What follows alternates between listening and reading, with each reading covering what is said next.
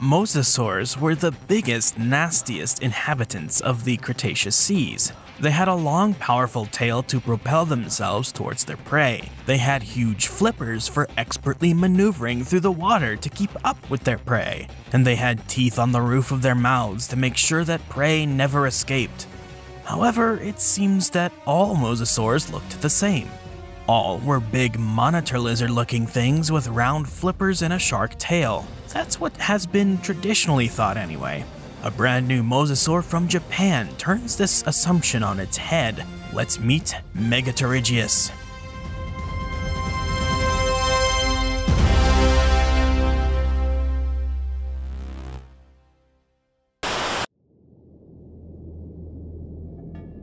Mosasaurs were a quite common part of marine ecosystems throughout the Cretaceous period worldwide.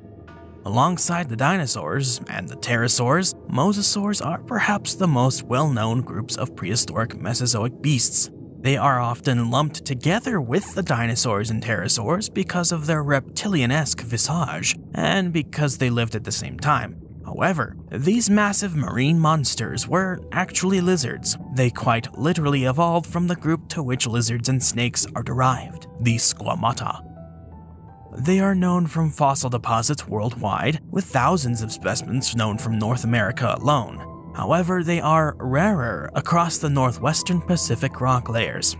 Their epicenter across this region is Japan, with some 40 published specimens. Even here though, these Japanese specimens are usually very poorly preserved, often with just bits and pieces of the skull or the body, but rarely both. Historically, none have the flippers preserved, nor the complete spinal column. Mosasaurs swam by what is called axial swimming. By that, I mean that they use the muscles across their trunk and tail to provide most of the thrust for swimming. The skeleton and musculature in the shoulders, pelvis, and limbs were used for controlling their bodies like rudders and stabilizers, adjusting for pitch and roll. On the other end of the spectrum was the other major marine reptile group in Cretaceous seas, the plesiosaurs. They did what is called paraxial swimming. In this case, the major point of thrust was the limbs. Their flippers were comparatively huge, long, and wing-shaped. Their torsos were comparatively short, stout, and robust.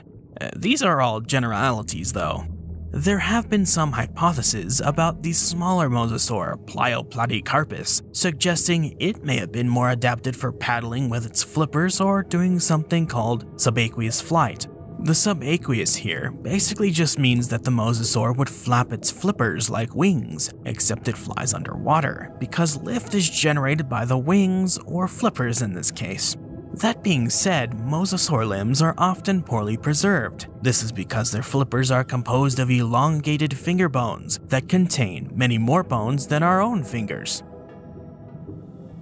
Their hand bones are squashed and made up of a lot of chunks of bone, so once the animal dies, it is common for all of these bones to decay away from the flesh and be carried away from the skeleton by various environmental processes. However, once in a blue moon, a great specimen is found that preserves everything you could ever want to find in a mosasaur. Just such a specimen was recently described by Takuya Konishi, Masaki Ohara, Akihiro Misaki, Hiroshige Matsuoka, Hallie P. Street, and Michael W. Caldwell, with their work published in the Journal of Systematic Paleontology. In 2006, paleontologist Akihiro Misaki collected a mosasaur tail vertebra from the Upper Cretaceous-aged Toyajo Formation, outcropping in Wakayama Prefecture, southwestern Japan. The Upper Cretaceous Toyajo Formation of the Sotoizumi Group is distributed around Mount Toyajo, Wakayama, southwestern Japan. This formation is divided into the 700-meter-thick Nakaibara siltstone member, the 590-meter-thick Hasegawa muddy sandstone member, and the 490-meter-thick Buyo sandstone member. Subsequent fieldwork by students and scientists from Kyoto University and the Wakayama Prefectural Museum of Natural History between 2006 and 2011 yielded the most complete mosasaur skeleton to be unearthed in the northwestern Pacific. Following excavation of the specimen in 2011, bones were mechanically prepared out of the hard shell matrix over 5 consecutive years. Prior to the complete removal of the bones from the rock, a cast was made of the entire specimen as originally discovered in the field, with most postcranial bones in articulation. Once prepared out of the matrix, bones were photographed digitally for further description. The specimen, WMNH GE 1140240002, contains almost an entire spinal column from the part that attaches to the skull all the way to the pelvis, most of the skull only missing bits from the front of the snout, both of the front flippers and some bits of the shoulder girdle, a bunch of ribs, and one of the hind flippers and some of the pelvic girdle. The team decided to name this new mosasaur Megapterygius wakayamaensis, from the ancient Greek megas for large and pterygion for wing, named after the characteristically large wing-shaped flippers of this new mosasaur. The species name simply refers to where the fossils were found. Once the team tallied up all of the characteristics preserved within the skeleton, put them in the computer, and put that into the phylogenetic software of their choice, they found that Megapterygius placed most closely to Plesiotylosaurus and Mosasaurus missouriensis in one analysis, but most closely to Plesiotylosaurus, Moanosaurus, Rickesaurus, Mosasaurus missouriensis, and Plotosaurus in another. Before we explore what makes this critter so unique, let's bring in Mr. Man from Animal Planet's The Most Extreme to get an idea of just how big it was. Thanks to the well-preserved skeleton, and thanks to an understanding of about how big these things are when the tail is included, a piece of Megapterygius that is missing, it's estimated that Megapterygius may have reached 22.6 feet, 6.9 meters in length. This would have made it a medium-sized mosasaur, as the only larger ones were the biggest ones to ever live, like Mosasaurus itself. Thanks, Mr. Man. Megapterygius has two claims to fame. One is that it had absolutely enormous, long, and disproportionate flippers. The other is that it may have had a dorsal fin. Let's tackle the first. The front and hind flippers exceed the skull length. This is a completely unique feature among the mosasaurs. Megapterygius also has hind flippers that are longer than the front ones, a feature only seen in Tylosaurus. The fore flippers of some living whales exceed their respective skull lengths, as in the pilot whale and the humpback whale, but living whales are axial swimmers that lack hind flippers altogether, and use their front flippers for stabilization and steering. All mosasaurs are considered axial swimmers. All possessed front and hind flippers, both typically much shorter than the skull in length, although the front flippers in some became almost as long as the skull. Some researchers have found that swimming styles can be predicted based on body, flipper, and fluke anatomy. For example, the humpback whale can be predicted to be speedy and highly maneuverable because it has long and thin or wing-shaped flippers. This shape, size, and proportion are conducive to lift-based maneuvering. Megapterygius and its relative, Plotosaurus, possess very similarly shaped and proportioned wing-like fore and hind flippers that are longer than the skull. When it comes to the extinct marine animals, all of this is still technically speculative. However, the prediction holds true with living whales, so it is more of a situation of likeliness over definite correlation.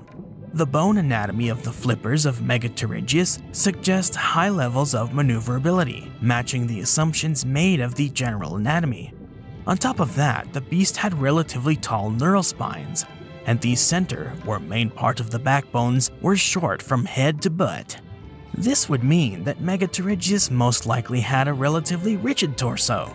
All of this evidence likely means that these bizarre fish lizards were swimming in a completely different way to all other known mosasaurs. They used large, wing-like front flippers for rapid maneuvering, similarly shaped hind flippers for rapid pitch control and/or braking, and a crescent-shaped tail fin for acceleratory propulsion and quick turning. The synergy of these anatomical systems would have been adaptations for targeting large numbers of small, evasive prey items, such as schools of small to medium-sized fish, which is what has been found in the gut of Plotosaurus.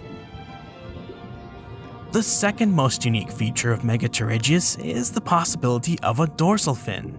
Before I get into it, go watch my video on the possibility of mosasaur dorsal fins to get a good background of the research in this area.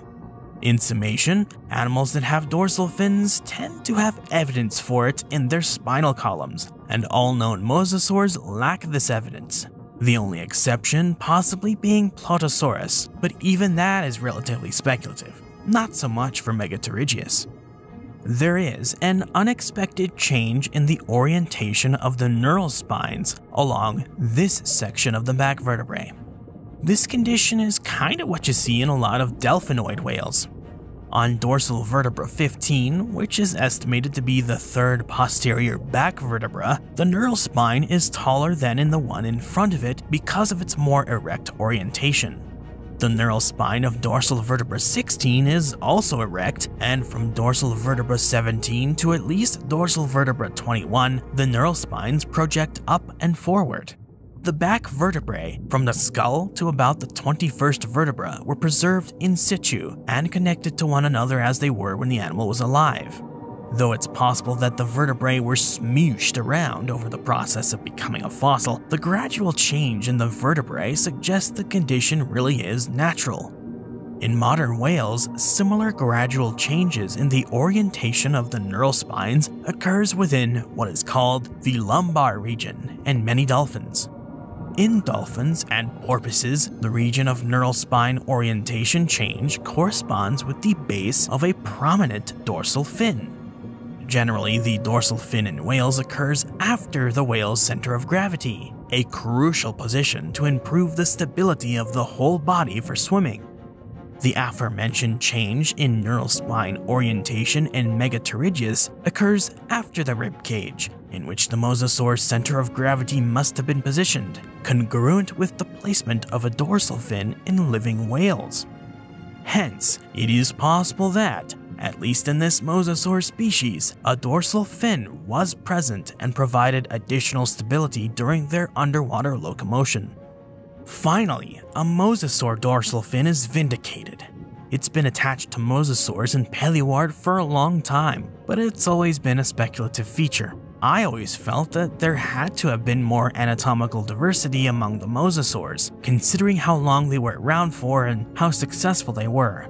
The Darwin beasts were worldwide, some even possibly moving into freshwater. I think Megapterygius helps to further prove that there was far more than meets the eye when it came to mosasaurs. They weren't all snaky sea serpent whale lizards. What other forms may be found next?